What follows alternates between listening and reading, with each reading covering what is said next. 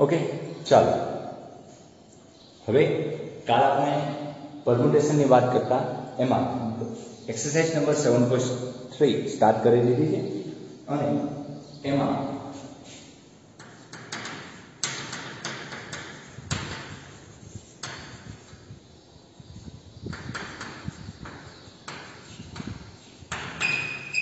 permutation okay क्रम से means के अरेंजमेंट करवानी છે तो કાલ આપણે 7.3 एक्सरसाइज માં પહેલો અને બીજો એક્ઝામ્પલ સોલ્વ કર્યો તો એમાં જેમાં આપણે ખાસ બીજા એક્ઝામ્પલમાં જે અંકોનો ઉપયોગ કરીને ચાર અંક બનાવવાના છે 0 1 2 3 4 5 6 7 8 9 અંકોનો ઉપયોગ કરીને આપણે ચાર અંકની સંખ્યા બનાવી એમાં ચાર અંકની સંખ્યા માટે પહેલો અંક 0 હોવો જોઈએ નહીં જો પહેલો અંક 0 હશે તો એ સંખ્યા કેવી બની જશે ત્રણ અંકની બની જશે ઓકે એ આપણને ખ્યાલ છે સેમ વસ્તુ અત્યારે કંઈક નવી રીતના પૂછ્યું એકનો એક એક્ઝામ્પલ રિપીટ ના થતો હોય પરંતુ કન્સેપ્ટ ઈ નહીં જ હોય પરંતુ જે ઇક્વેશન હોય કોઈ ઇક્વેશન વાળો ચેપ્ટર હોય કોઈ આમાં ફંડા હોય એ થોડો એવો ચેન્જ થતો હોય લાઈક આ એક્ઝામ્પલમાં શું કીધેલું છે જો 1 2 3 4 6 અને 7 અંકોનો ઉપયોગ કરીને કેટલા અંકની બનાવવાની છે ત્રણ અંકની કેટલી મેન્શન કરેલ છે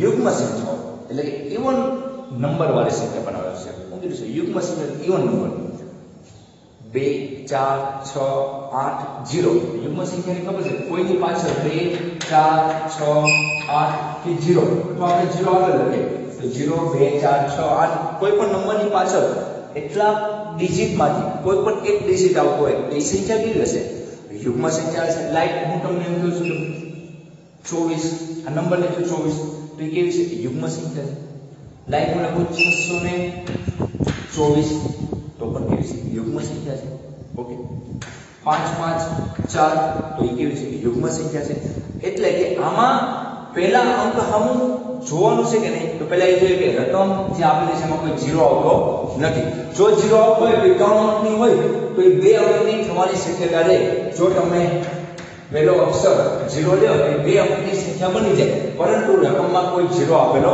નથી એટલે ત્યાં તો કોઈ વિચારવાનો સવાલ નથી તો હવે ક્યાં વિચાર આવવો જોઈએ કે સર આમાં યુગ્મ સંખ્યા બનાવવાની કેવી છે એટલે કે બધી વસ્તુમાં હું આયા ધ્યાન આપું કે છેલ્લો અંક છે આયા છેલ્લો અંક છે આયા છેલ્લો અંક છે ધારો કે હું 12 લખું છું તો છેલ્લો અંક છે તો મેઈન વસ્તુ કોના ઉપર આધાર છે છેલ્લા અંક ઉપર છેલ્લો અંક એટલે કે આપણે કહીએ તો એકમ દશક સો હજાર તો એકમના અંક ઉપર બધી વસ્તુ ડિપેન્ડન્ટ છે આખી રકમ કોની ઉપર આધાર રાખે છે એકમનો અંક કેવો હોવો જોઈએ તો એકમનો અંક 2 4 6 8 કે 0 માંથી હશે તો તે સંખ્યાઓ કેવી હશે યુગ્મ સંખ્યા હશે એટલે આપણે એક ફંડા ક્લિયર થઈ ગયો કે ભાઈ યુગ્મ સંખ્યા માટે એકમના અંકમાં 0 2 4 6 કે 8 હશે તો કોઈ પ્રોબ્લેમ નહીં આવશે ઓકે એટલે એ તો ફાઇનલ થઈ ગયું છે તો હવે આમાં તો 0 ની બધી વાત છે હવે આપણે મેઈન રકમમાં હોય છે અમે તમને ખાલી સમજાવ્યું કે યુગ્મ સંખ્યા હોવા માટેની કન્ડિશન શું હોય આપણે શું વાત કરી કે યુગ્મ સંખ્યા હોવા માટેની કન્ડિશન શું હોવી જોઈએ તો એ આપણને ખ્યાલ આવી ગયો કે ભાઈ યુગ્મ સંખ્યા માટે તમારે આ કન્ડિશન હોવી જોઈએ ચાલો તો આ બધી રકમ આવી ગઈ પાછળ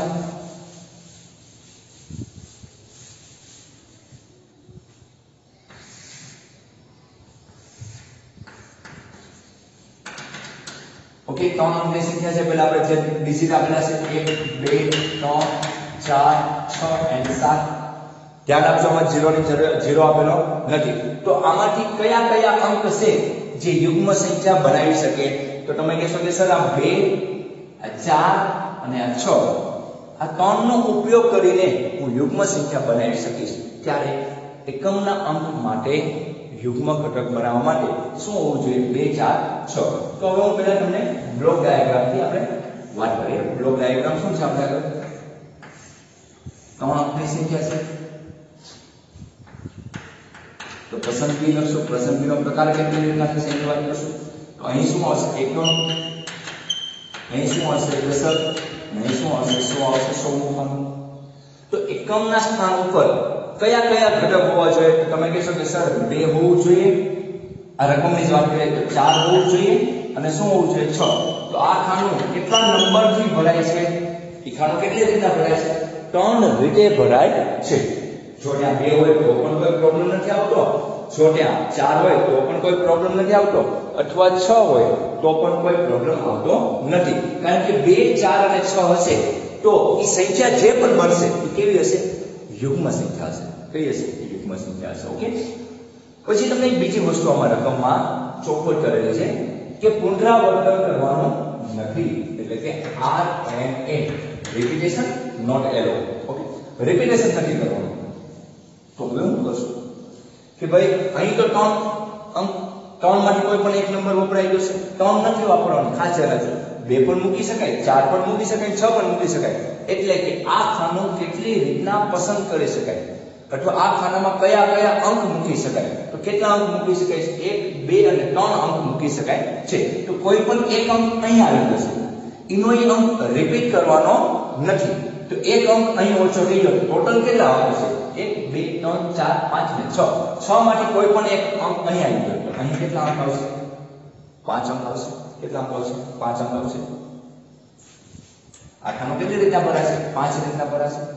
ઓકે, 6 અંકમાંથી એક અંક અહીં ઉપયોગ થઈ જશે, તો ટોટલ કેટલા વધ્યા? 5. 5 માંથી એક અહીં ઉપયોગ થઈ ગયો, તો અહીં કેટલા વધ્યા છે? 4. તો ટોટલ કેટલા થાય? 5 ચોક 20, 20 તેરી 60. એટલે કે 3 અંકની સંખ્યા અથવા યુગ્મ સંખ્યા, નંબર ઓફ પરમ્યુટેશન કેટલા આવશે? 60 આવશે. શું આવશે? આપણો આન્સર શું આવશે? 60 આવશે. સમજાય તમને? કે પહેલા શું કર્યું ભાઈ? તમને યુગ્મ સંખ્યા હોવી જોઈએ, તો યુગ્મ સંખ્યા માટે તમારે એકમનો અંક 2 હોવો જોઈએ, 4 હોવો જોઈએ, 6 હોવો જોઈએ. એના એટલે કેટલા અંક થયા? 1, 2, 3. તો આ ખાનું કેટલી રીતના ભરાય? 3 રીતના ભરાય. તો ટોટલ નંબર કેટલા હતા? 6 માંથી એક નંબર કોઈ પણ અહીં ઉપયોગ થઈ ગયો હશે, તો બાકી કેટલા નંબર રહ્યા? 5 નંબર બાકી રહ્યા. ઈ નંબર અહીં કોઈ પણ એક લાઈક હું એક ઉદાહરણ અહીં મેં 2 વાપરી દીધો, અહીં 2 વાપરી, તો બાકીના કોઈ પણ નંબરમાંથી ધારો કે મેં 4 વાપરી દીધો છે, તો હવે કેટલા ખાના બાકી રહ્યા? 2 નંબર કોઈ પણ વપરાઈ ગયા, 2 અને 4 વપરાઈ ગયા, કેટલા અંક બાકી રહ્યા? 1, 2, 3 ને 4. તો આ ખાનો કેટલી રીતના ભરાય? 4 રીતના ભરાશે. ઓકે, તો બધાનો પછી પીસી મુજબ, ફંડામેન્ટલ પ્રિન્સિપલ ઓફ કાઉન્ટિંગ મુજબ બધાનો શું કરી નાખશો? ગુણાકાર કરી નાખશો અને આપણો આન્સર આપી દેશો. તો હવે આ વસ્તુને હું અલગ રીતના પ્રેઝન્ટ કરું છું.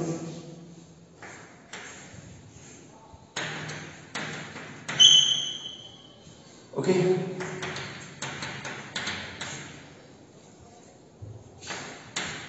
ધારો કે ફરજિયાત અહીં હું એકમનો અંક છે, અહીં દશક છે, અહીં 100 છે, અહીં હું 2 નંબરનો ઉપયોગ કરું છું. કયો નંબર વાપરું છું? 2 નંબરનો ઉપયોગ કરું છું. તો બાકી કેટલા ખાના રહ્યા? બાકી કેટલા ખાના રહ્યા? 2 ખાના બાકી રહ્યા. નંબર કેટલા છે? 2 બગડો વપરાઈ ગયો છે, તો કેટલા ખાના બાકી? 1, 2, 3, 4, 5 ને 6. 6 નંબરમાંથી એક નંબર અહીં વપરાઈ ગયો, તો 5 નંબરમાંથી કેટલા ખાના ભરવાના છે? 5 નંબરમાંથી કેટલા ખાના ભરવાના છે? 2 ખાના ભરવાના છે. કેટલા ખાના ભરવાના? 2 ખાના. તો શું આવશે? 5 ગુણાકાર 4 આવશે. 2 સ્ટેપ પાછળ જવાનું, અને આ 2 નંબર છે, 2 કેટલી વાર આવે છે? એક જ વાર આવે છે. એટલે કેટલા આવે? 5 ચોક ને 20 આવશે. કેટલો આવશે? 20 આવશે. એની વસ્તુ ક્યાં બનશે? ધારો કે હું 4 નંબરનો ઉપયોગ કરું છું, તો આ કેવી રીતના ભરાશે? એક રીતના. ધારો કે 4 નંબર અહીં વપરાઈ ગયો, તો કેટલા? 1, 2, 3, 4 ને 5. 5 માંથી કેટલા કરવાના છે? 5 માંથી કેટલા ખાના ભરવાના છે? 2 ખાના ભરવાના છે, તો કેટલા આવશે? પાછા 5 ચોક ને કેટલા આવશે? 20 આવશે. સમજાય તમને? એકવાર મેં પાછળ 2 લીધો, એકવાર મેં પાછળ 4 લીધો, ઈ જ વસ્તુ હવે એકવાર પાછળ હું લઈશ 6 લઈશ. તો એક રીતના ભરાય. 5 નંબરમાંથી કેટલા ખાના ભરવાના છે? 2 ખાના, એટલે કેટલા આવશે? 20 આવશે. ઓકે, એટલે પાછળ 2 આવે તેવા કેટલા ઘટકો બને છે? 20 ઘટકો બને છે. પાછળ 4 આવે એવા કેટલા ઘટકો બને છે? 20 ઘટકો બને છે. પાછળ 6 હોય એવા કેટલા ઘટકો બને છે? 20 ઘટકો બને છે. તો ટોટલ નંબર ઓફ પરમ્યુટેશન અથવા ટોટલ યુગ્મ સંખ્યા 20 + 20 + 20 it means કેટલો આવશે? 60. ઓકે, કેટલા આવશે? 60 આવશે. Total number of even number કેટલા છે? Total number of even number કેટલા છે? ઇવન નંબર એટલે કે યુગ્મ સંખ્યા કેટલી આવે? 60 આવે છે. ઓકે, તો આ રીતના ગણો તો પણ ચાલશે અને આ રીતના સમજો તો પણ ચાલશે કે ભાઈ મેં પહેલા 2 લઈને આવ્યો તો બાકીના ખાના છે કેટલા બાકી રહ્યા? 2 ખાના બાકી રહ્યા અને નંબર આ 2 લઈને તો કેટલા નંબર બાકી રહ્યા? 5. 5 માંથી કોની ગોઠવણી કરવાની? કેટલા ખાનાની? તો 2. તો 5p2 5p2 મીન્સ 5 ગુણાકાર 4 5 ચોક 20. સેમ વસ્તુ 4 લઈને ગયો તો બાકીના ખાના કેટલા છે? 2. કેટલા નંબર બાકી રહ્યા? 4 વપરાઈ ગયો તો કેટલા નંબર બાકી રહ્યા છે? 5 નંબર બાકી રહ્યા. 5p2 એવું જ વસ્તુ 6. 2 નું અલગથી બનાવ્યું, 4 નું અલગથી બનાવ્યું, 6 નું અલગથી બનાવો તો પણ આનો આન્સર સેમ વસ્તુ આવે છે. એટલે કોઈ ચિંતા ના કરો. આ રીતના સમજાય તો આ રીતના કરો અને એ રીતના ના કરો તો આ રીતના કરો. બને ત્યાં સુધી આપણે બંને રીતના સોલ્વ કરશું જેથી તમને સમજાઈ જાય. ઓકે, આમાં મેં શું સમજાવ્યું કે આ ખાનામાં 2 પણ આવી શકે, 4 પણ આવી શકે, 6 પણ આવી શકે. એટલે આ ખાનું 3 રીતના ભરાય. કોઈ પણ એક નંબર વપરાઈ ગયો તો 5 નંબર બાકી રાખો. પાછો એક નંબર વપરાઈ ગયો કેટલા નંબર બાકી રહ્યા? 4 નંબર. બધાનો ગુણાકાર તો પણ શું હશે? 60. ઓકે, તો આ રીતના આ એક્ઝામ્પલ સોલ્વ કરી શકાય છે. ના સમજાય તો પાછું પૂછી લેજો. હવે આપણે આની પછીનો એક્ઝામ્પલ ચોથા નંબરનો એક્ઝામ્પલ જોઈએ.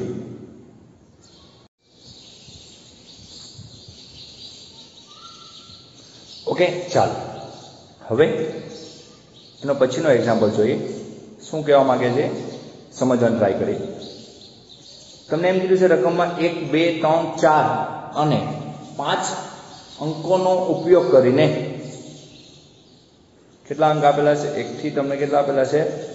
5 અંકોનો ઉપયોગ કરીને 4 અંકની કેટલા અંકની કીધી છે તમને?